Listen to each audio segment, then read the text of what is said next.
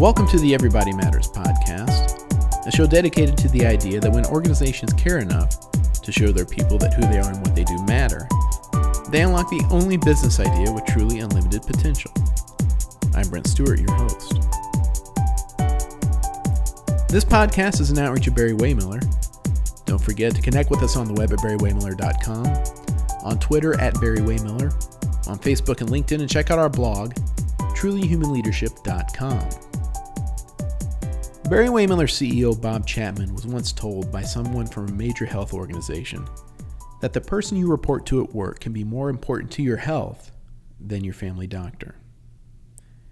It makes sense considering you see your leader at work almost daily, and you see your primary care physician far less often. But it's about more than just the sheer time spent at work. It's about the direct effect our work and our work environment has on our health. We're not talking about the effects of manual labor, we're talking about stress. Our guest on the podcast today is Jeffrey Pfeffer, an author of several books on company culture and a professor at Stanford. Recently, he said this in an op-ed through the BBC, quote, "The aptly named American Institute of Stress claims that workplace stress costs the American economy some $300 billion each year. A paper I co-authored in a leading peer-reviewed journal estimated that there were 120,000 extra deaths annually in the U.S. from harmful management practices, and that extra healthcare costs were $190 billion each year. That would make the workplace the fifth leading cause of death, worse than kidney disease or Alzheimer's. In the UK, the Health and Safety Executive reported that 12.5 million working days were lost from work-related stress, depression, or anxiety in 2016 to 2017, end quote. Jeffrey has a new book, Dying for a Paycheck, where he basically contends that the workplace is killing us and nobody cares.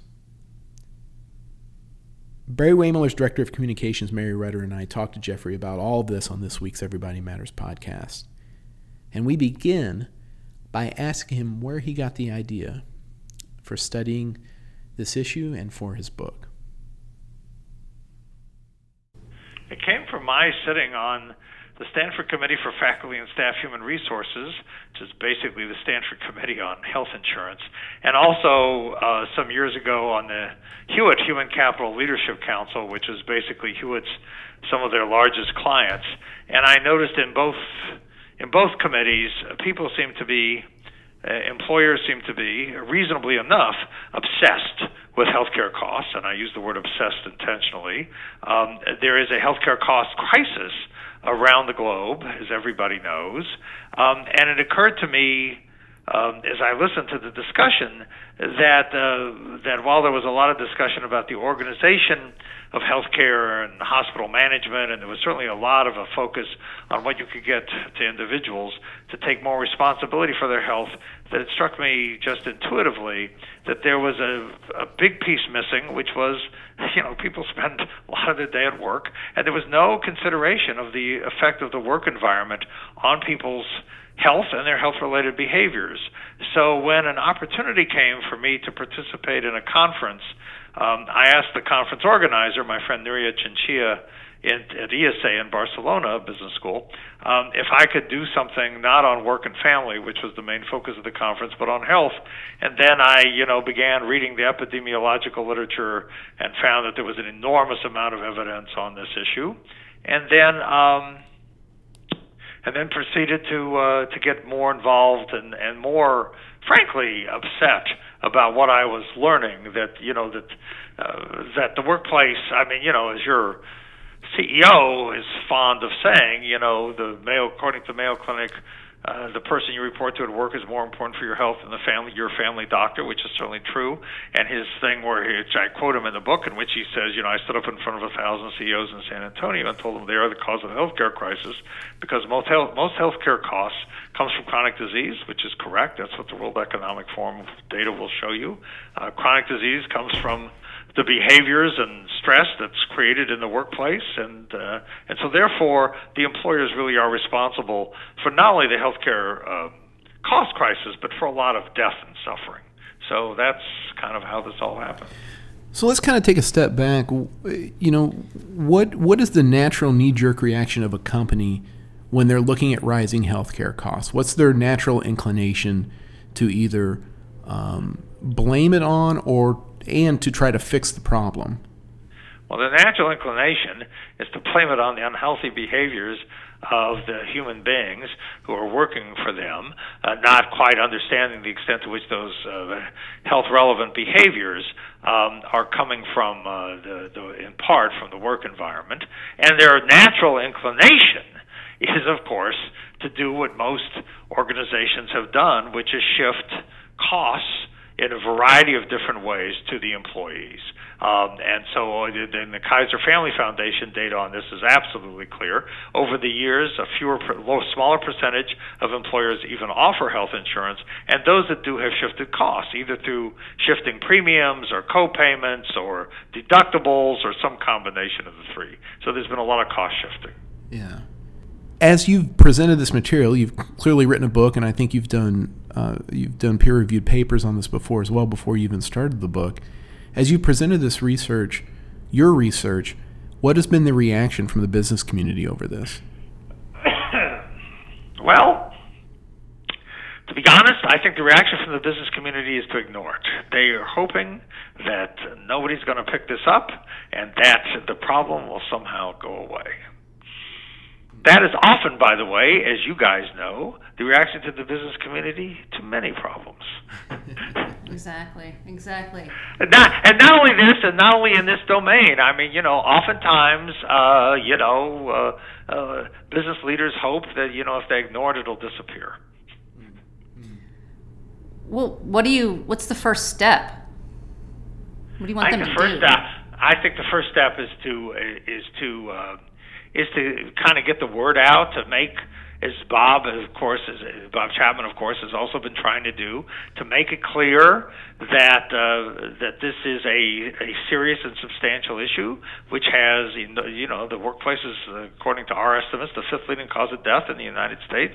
And unlike the other leading causes of death in the United States, completely preventable, not 100%, but we could cut the toll dramatically. You don't have to do some exotic, medical research or, pray for some breakthrough as we would with Alzheimer's or kidney disease. I mean, this is really a preventable cause of death, and we ought to be preventing it.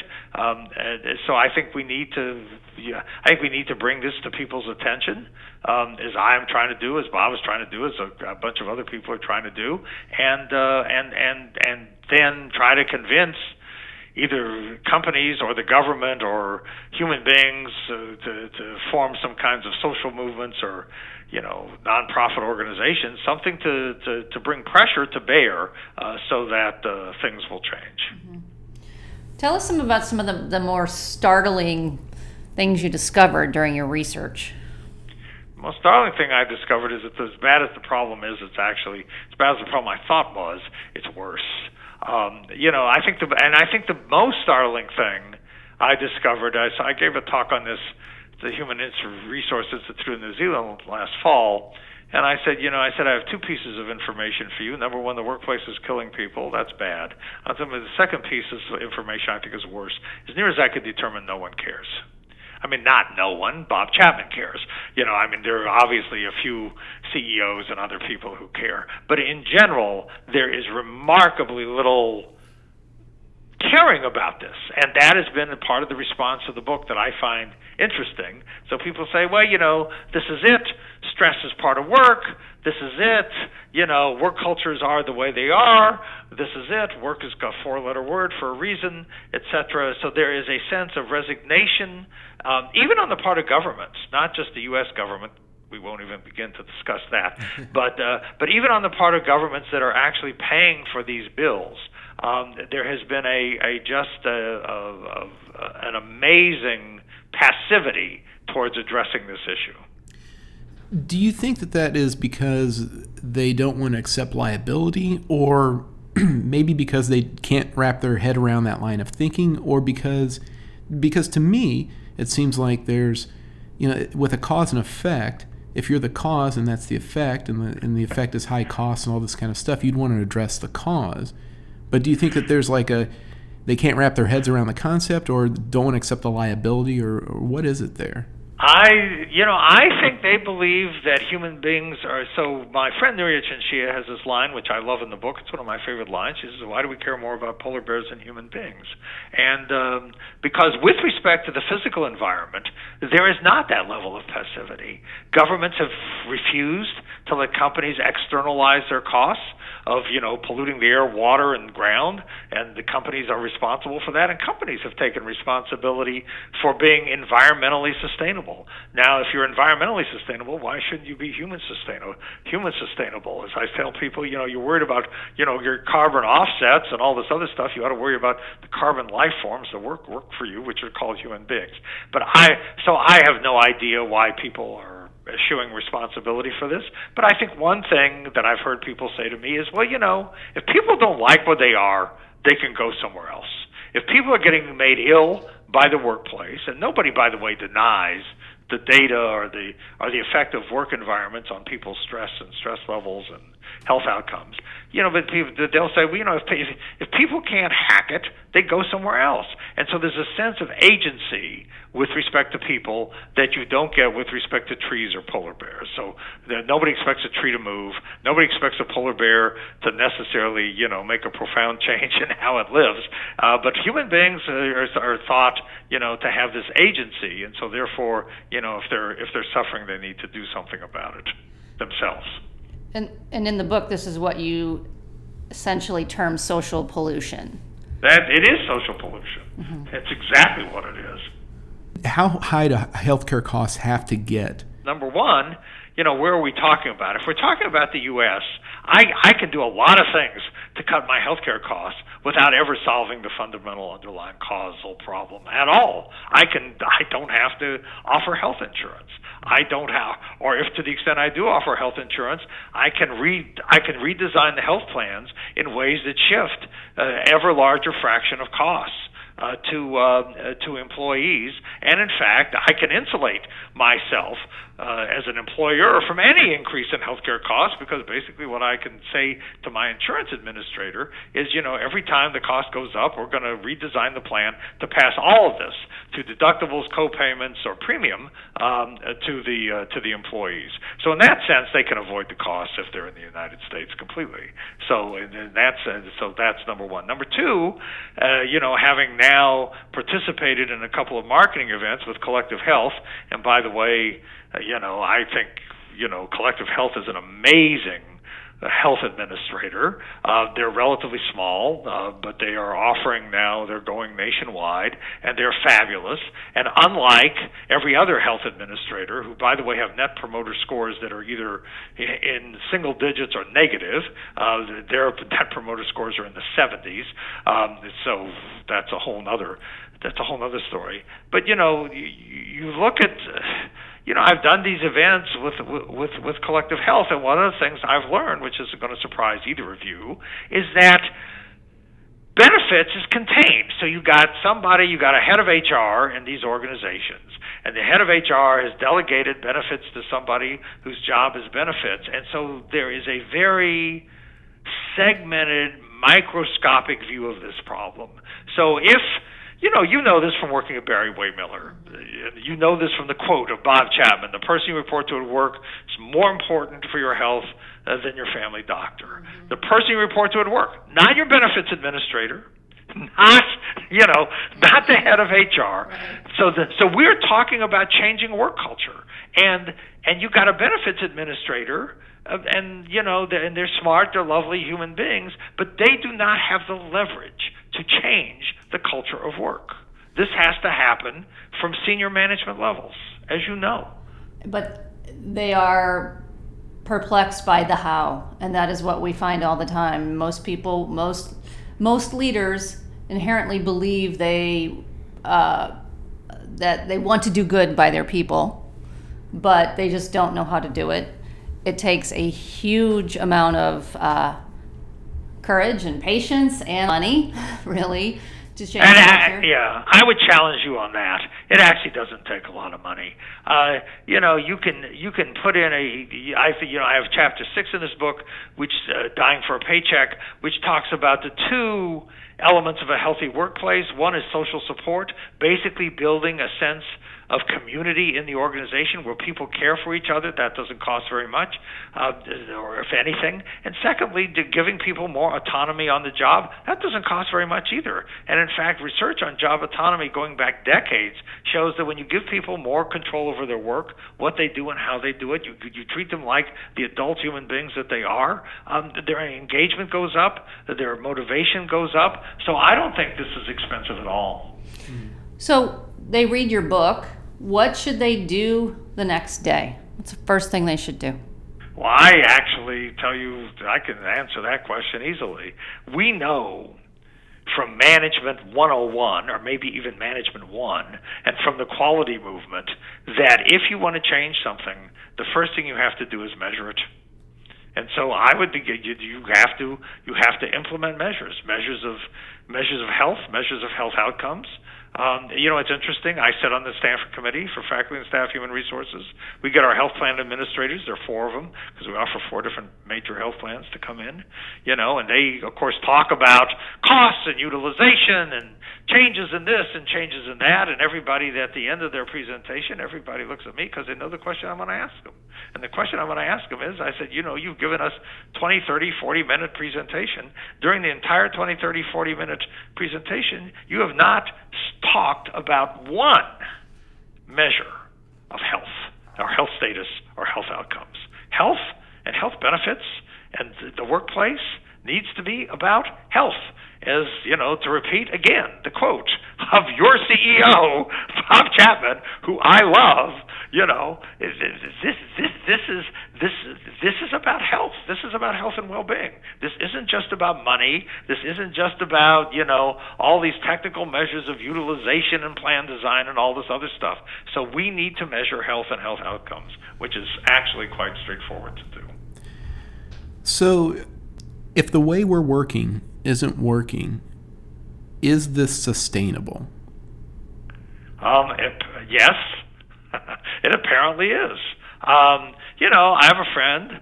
There are many books about trust in organizations, and many people say that trust is essential for organizational functioning, and my response is it clearly is not. Because if you look at the Edelman Trust Index, or the Edelman Trust Barometer, there is all-time record lows this year in trust in leaders, particularly business leaders around the world, and organizations seem to be working. So not necessarily well, not necessarily efficiently. Gallup will tell you employee engagement worldwide is at 15%, but, it seems to be sustainable. I wouldn't have thought it was sustainable, but it seems to be sustainable. So if this keeps going on generation after generation, what will it take for people to not accept this anymore? And I don't know.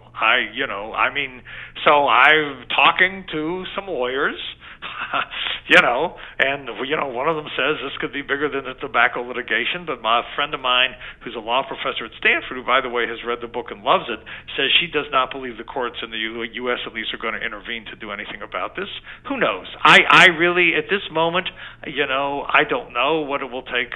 I think it will take a social movement. I think it will take exactly what it took for the environmental movement.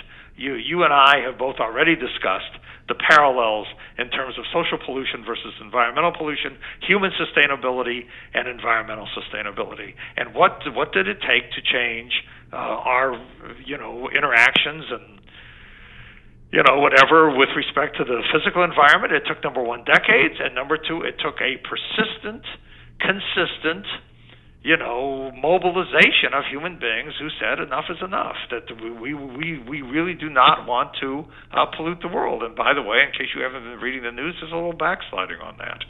Mm-hmm. Have you met any people along the way that have shared their stories or specific situations? Tons. And I get, by the way, once the book has come out, I got an email this morning.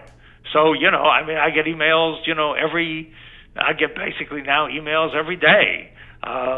So, and the emails are, in some cases detailed, and in many cases unhappy. So, here's a thing, I won't name the name, 1,000 thank yous, Dr. Pfeffer, for your work on the book, Dying for a Paycheck. I work for a major cruise line. As of May 7th, I have been on medical leave. The extreme working conditions drove me over the edge, so to speak. Thank you for validating my thoughts, feelings, and suspicions with this book. And, so yes, I get emails like that all the time. The workplace, we have way too many toxic workplaces, and people are being psychologically and physically damaged. And it's, I just think it's unconscionable, but it is what it is. No, it shouldn't. It's not what it is. I mean, we're trying, as you see, people like Bob Chapman and the team at Barry-Wehmiller are really trying to change that, and we are with you in the cause. But it's taking a lot of voices, really loud voices, to try and shake things up a bit. But and there's signs of it, I think. I mean, you hear more and more about organizations trying to change, but nowhere near what it needs to be. And you see backsliding. You see a lot of backsliding. So, John Mackey of Whole Foods, the wonderful conscious capitalism movement, Whole Foods with the sense of the Declaration of Interdependence from its founding, the idea that, there's not a conflict, that these are interdependent parts of the system, that employees matter. Whole Foods during the first recession, not the first, but the 2008 recession, laid off fewer people than Stanford University. It's a very, very good, benign organization. And then came the hedge funds. And now he's bought by Amazon. And John Mackey, the founder of Conscious Capitalism, stood up in front of an employee meeting. This is reported in the media, and says, I think we were too good to our team members or associates or employees, whatever he called them in that particular setting. And he's now responsible for taking $300 million of costs out of that business. And you can know where they're going to come from. And my friend George Zimmer ran the Men's Warehouse, fabulous organization, thrown out by the board, which got enormous amounts of media attention. And he said it took me 40 years to build a culture, and the new team about 6 months to destroy it. Mm-hmm. So one thing that you talk about in the book, which we haven't actually got into yet, is kind of the other side of the coin. We've been talking a lot about business leadership.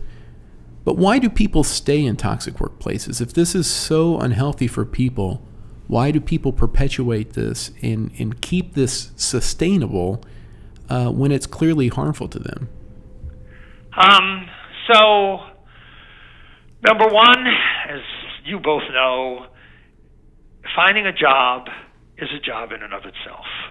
So in order to have the energy to find a job and the kind of the intellectual and physical resources to do that, you have to be basically healthy.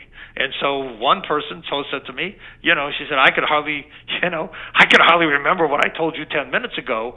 The idea that I could have the energy to go look for a new job and hit the ground and hit the ball out of the park on the first day of that job is just, whatever. So I think, number one, people are oftentimes so psychologically and physically damaged that they do not have the energy, the emotional, the physical resources to go out and look for a job. So that's, I think, number one. Number two, organizations play on people's egos. Aren't you good enough? If you're really tough, you put up with this. You'd figure out a way to make it work. Aren't you a real GE leader? Amazon is doing special things. If you were really any good, if we're only for special people, aren't you good enough? So that's it plays on people's egos, which works, I think, very effectively, particularly to highly talented people. And the third is, I've had people say to me, what makes me think that I can have a normal life that has an ability for me to see my kids, an ability to, have good sleep and take care of myself, when all of my friends are not having this? What makes me think I'm so different and so special? So we have come in the United States of America and actually in workplaces all over the world to normalize the unacceptable.